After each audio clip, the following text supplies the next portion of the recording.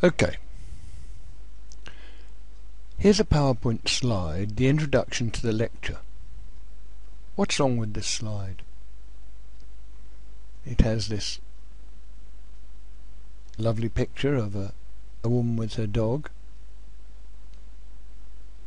Surely this is good. No, this is appalling. Why is it appalling? It's appalling because the background is really into the foreground. The background is supposed to be the background. Look at it again. That's how the background is supposed to look, so that it goes into the background. Nothing that jumps so far forward that you don't take any notice of the real topics here. Now, what are the topics? Introduction to computing software. What is it? And then we see these watches melting, turning soft, software. If you want to see any lectures here, you've got them here, here, here, here, here, here, here, here, here, there, and there. All of these are backup subjects for Tower students. An item in the news: LimeWire shut, so you can't download music. But when you look at it, this suggested what have people been downloading from LimeWire? Music, yes. Movies, yes. Programs. But then look at all this. Viruses that it suggests that people have been downloading too. Okay. What are we looking at this week? Software, PC programs, folders and files, the operating system, the control panel, perhaps the assignment, and some revision, followed by the summary. Okay. Software equals programs. Okay? Programs on your PC, such as the operating system, the control panel and all the things on it, and then the Microsoft things: Word, Excel, PowerPoint, Access. Yeah? You could be on Windows or you could be on Apple, so it could be either operating system, couldn't it? Now let's move along. When you are saving your work, you can save it onto the U drive or to your USB. Right? You could create a folder with your name on it. You could enter it, that's enter this folder, and create a subsequent folder for your subject. Then create 4 more folders for the computer folder. Let's go through that again. So there's your folder and your student name. You've created a folder in your area with your student name. Okay, so you go into that folder, go to Organize and New Folder, and then inside that, your name folder, you create 3 more folders: Subject 3, Subject 2, and Computers. Now you go into the Computers folder and you create 4 more folders.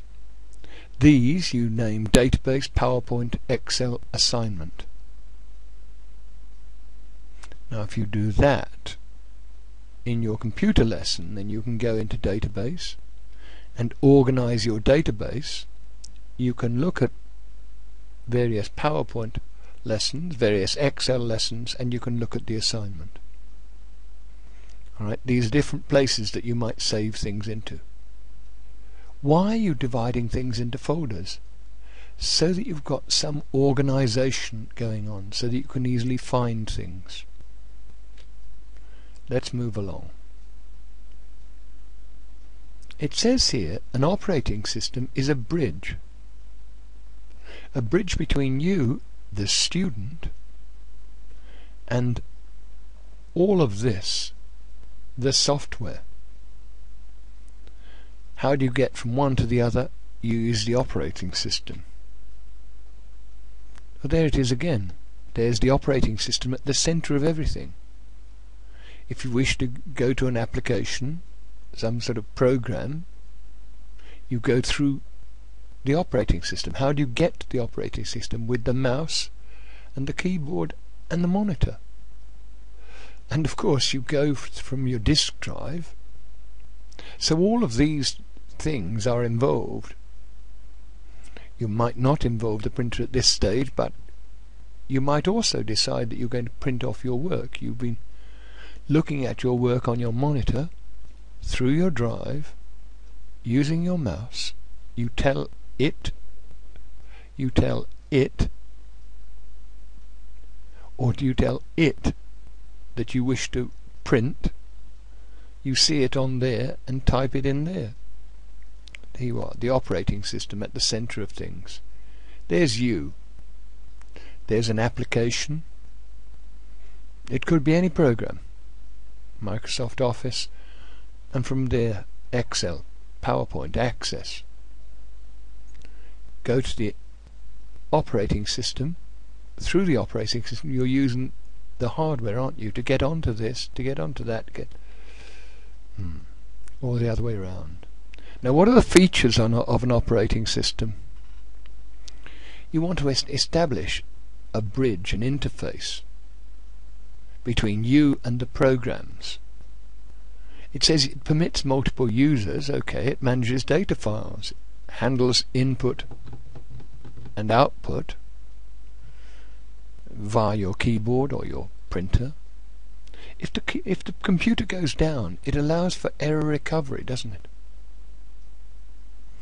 Excel will save your file, and then you'll be able to get some of the recent work, not all of it, but some of it. And then your system will show you how much is being used, so it gives you some sort of account. Right, so there's system accounting and maintenance accounting.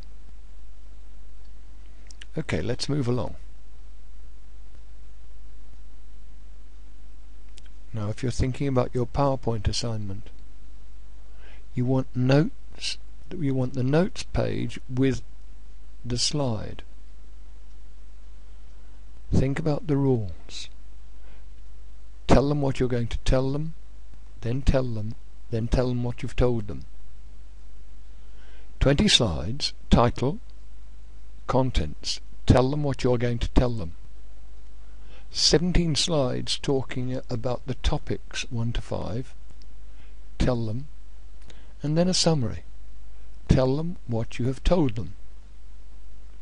You have to bear these three things in mind in every presentation, but especially in the assignment. Now let's have some basic facts here. I've already talked about poor backgrounds in the opening slides. I'd like you to make your own backgrounds. Only use 2 fonts. More than 2 fonts and it looks like a ransom note. No underlining unless it's a hyperlink. Use pictures.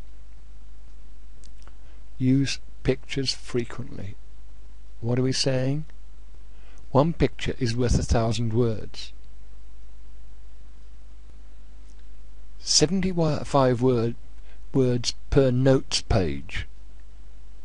And here's a final thing. Make background with no dogs or cats. Now what's the control panel about? If you go to Microsoft Windows, the graphical user interface, the GUI, it allows you to change the basic system settings and controls, such as controlling user accounts or changing accessibility options. Yeah. The display panel. Alright. Here it is there. Themes, desktop, screensaver, appearance, settings. You can set all of these things. Alright? The desktop, you can set your own picture on there. Appearance. Settings. Alright? You can actually make these bigger or smaller depending on what you want.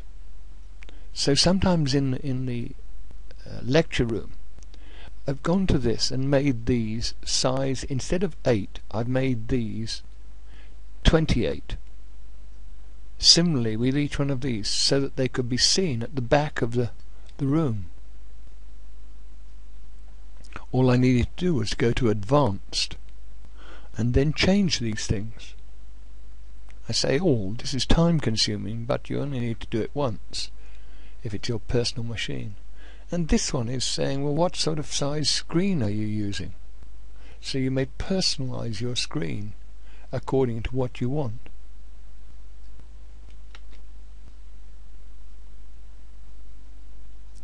Program software. What are you going to do?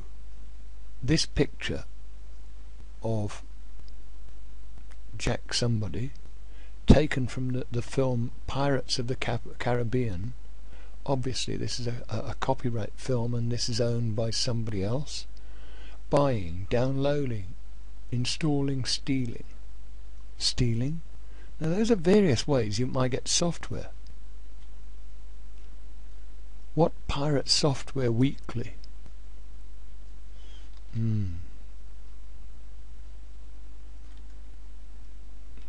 Now you could go to Microsoft Office and buy a 2007 edition of it from Software for Students. Are there students in your family, so you can get great software discounts?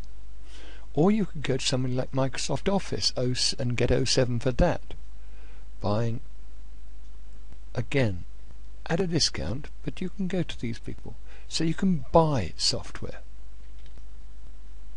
You can have trials, you can go to Popular Downloads and get these. Right? You can install them. Or you could steal it and end up behind bars. Not to be advised. You could write it yourself. Software written by the end user. Specialist department design. Write it, test it. Or you could get external consultants to write your material and test it.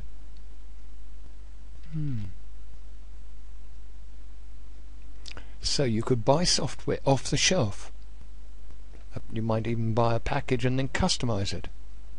Or you might get software rented, so the user pays an annual fee. Here's a company that does that sort of thing. What's the criteria for selecting software? Well, functionality. Does it do all the tasks you want? Robustness. Is it error-free and able to handle large amounts of data with no crashing? And then performance. Handle requests for data quickly. Also, is it portable?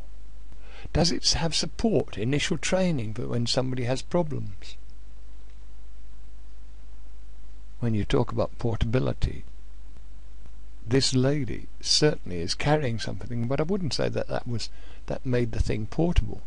It's essential that data can be exported to different packages.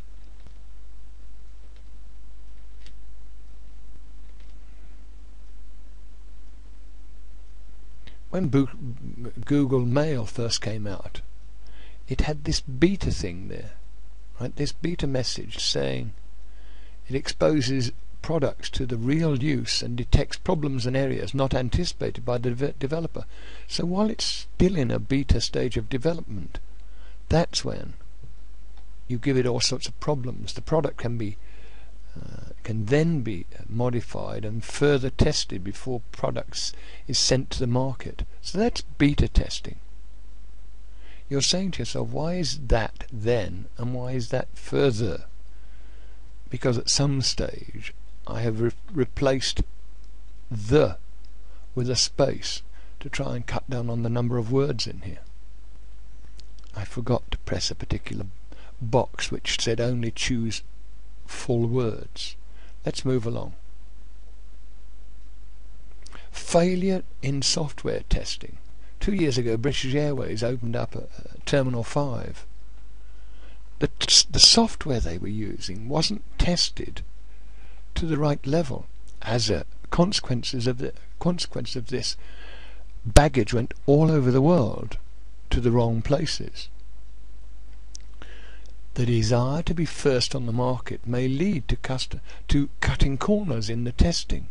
The deadline to be met, testing not thorough as it should be. Test plan, test data may be inadequate, plus some aspects of the software are not tested at all. That's a problem. If you're testing things, you need to test it properly. Okay. Now, before I go away totally from this lecture, we're using the Harvard system of referencing. The book that we're looking at is the author is P. Buckley and D. Clark. The date 2004. It was called The Rough Guide to PCs and Windows, and it was published in London by the Penguin Group. So if I want to put this in the Harvard scheme of referencing, the Harvard method, I've got to put Buckley P, Clark D, brackets 2004, Rough Guide to PCs and Windows, comma, London, colon, Penguin Group. This is the way that you should reference all of your books.